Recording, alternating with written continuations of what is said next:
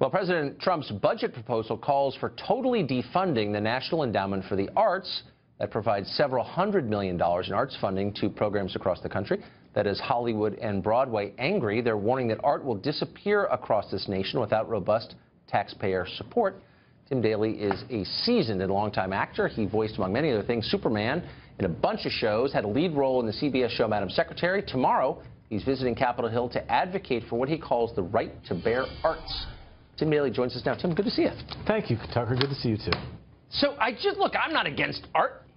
I just don't know why average people in a country in which the middle class is shrinking, getting poorer every year, ought to be subsidizing rich people in order to pay for art. Well, that's exactly not what's happening. Okay. I totally agree with you. The National Endowment for the Arts does not subsidize rich people. It has nothing to do with them. The National Endowment for the Arts has grants that go to every congressional district in this country. Hollywood's going to be fine. Broadway's going to be fine. Kennedy Center is going to be fine. It's the little towns in Idaho and Nebraska, which otherwise would have no arts at all, and their children would not be exposed to or participate in the arts, that need this program. And I would also say that, it was characterized in your introduction that there were several $100 million, no, $155 million, and also that it was a robust support of the arts, which it's not. It's minuscule. It's 0.004% of the federal. Well, then it's not necessary, then, is it? Well, I mean, I don't understand why in a country where a small number of people have larger accumulations of wealth than anyone's ever accumulated in human history, why Jeff Bezos can't pay for this single-handedly. I'll tell you why. Why? Because in a society, in a culture where the arts are sort of the emissary of the unique Americanness of what we are, you need the federal government to at least make this gesture towards what we stand for. And, the thing is that these small grants that go out, first of all, they generate a huge amount of return to the federal treasury. Every dollar spent generates something like $7 back to the federal treasury. So an argument could be made that the National Endowment for the Arts budget should be 100 times bigger if it generates that kind of income. The other thing is but I'm a little bit confused. We're both agreeing here that arts are really important, I guess, or you're making that case. I fly fish, and there's nothing more important to me outside of work and my family than fly fishing. And it's part of American history. I take not a single dollar to pursue my hobby of fly fishing. Why am I not entitled to the same subsidy an artist would be entitled to for creating art? Like, who decides that creating a mural or performing interpretive dance is more important than what I do to relax? Well, the National Endowment for the Arts does. Well, that's kind of exactly it. Like, who made that decision? Well, was there a vote on it? The government did. The government made that decision, and it's turned out to be a great decision. First of all, for the economy, because, as I say, it's a big generator of wealth. And second of all, it does things, for instance, the National Endowment for the Arts is in partnership with Walter Reed VA Hospital, where the Creative Coalition is going tomorrow.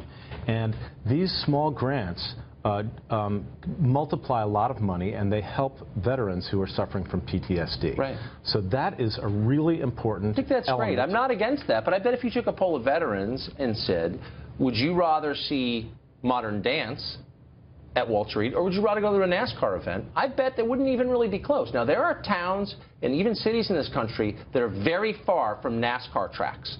It takes hours to go see a NASCAR event. Why wouldn't that money be better spent constructing NASCAR venues, which is what more people would like to see than interpretive dance venues? I'll tell you why. Because there's been a survey of every Fortune 500 company in this country. The one thing that they say that they want their employees to have more than anything else is creative thinking. They want creative thinkers in these companies. Creativity is a muscle. The arts are the gym for that muscle. It's the bench press. It's the arm curl. And if you have a creative workforce, then these people have an imagination. So if you expose people to the arts, so an engineer, right, without creative training is just a technician. They're a cog in a machine. I agree. An engineer with creative training, with an imagination, is going to invent the machine. So there, I mean, that's a pretty clever argument, and nobody's against creativity. I'm emphatically for it, which is why I'm against arts funding, because it kills it. Anything that you subsidize through federal bureaucracies makes you less creative.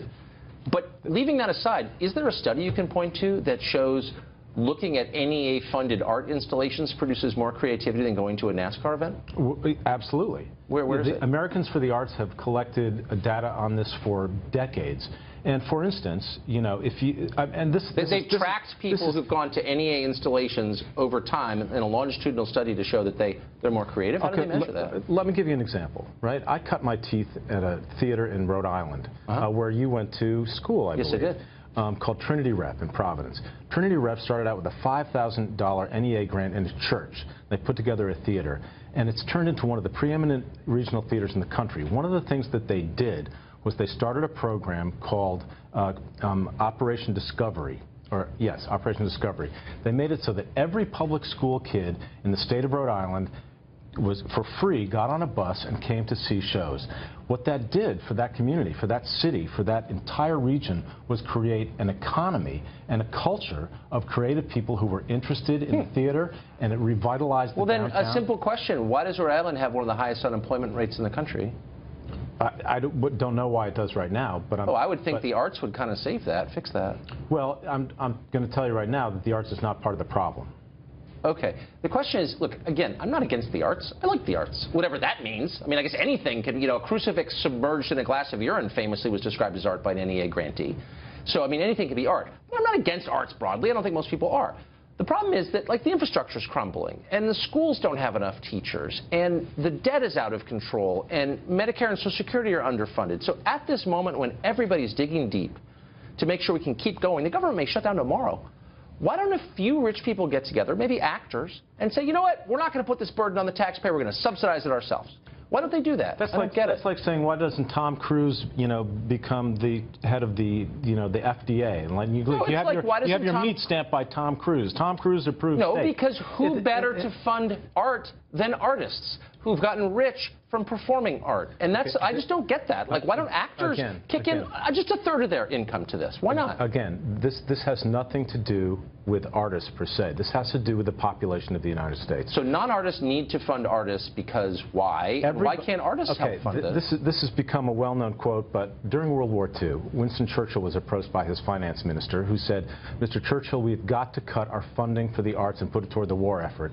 And Churchill's response was, then what are we fighting for? Because he understood that in a society, in a culture, the arts are what makes life worth living. Look, the art is the only pursuit that we have. Listen, it would be so tempting to make fun of that, but I'm not going to, because again, I like the art. I like the arts. I sincerely do. I'm just saying there are priorities, and you have to create a hierarchy of what's most important. And right now, everyone's under the gun. Why can't you look at the camera and say, hey, Jeff Bezos, you're one of the richest, second richest person in America. Why not give us $10 billion if it's that important? I don't get it. I'm sure that Jeff Bezos and a lot of other, you know, multimillionaires and billionaires give a lot of money to the arts. I mean, you know, I'm not sure of that at all. The arts in New York are thriving, and D.C. they give money to big organizations. But they could foot this bill in an afternoon without even thinking about it. Well, but that's not the point. The point is that when you have a government that represents the people, that, as described in the Constitution, of, you know, being responsible for the general welfare of the people, you want to make sure that your population gets exposure to things that will help them. There are statistics from the Americans for the Arts. For instance, I think that if most mothers knew that if their child had a complete curriculum in the arts, that their child would be 3 times more likely to graduate from high school. That is like a vaccination against all kinds of social ills. I don't think that'll keep kids out of the criminal justice system, the welfare system. If we get more, I'm not against that. I'm not against that. And we could just fix this problem immediately if the people who benefited from the economy in the last 10 years, the least generous generation of rich people this country's ever seen, would change their ways and start funding things for the common good. And they could start here, I think. And you should call, you've got their numbers. You should call them. I don't have their numbers, but okay, let's get together after the show. Thank you, Tim. It's great to see you. Thanks, Tucker.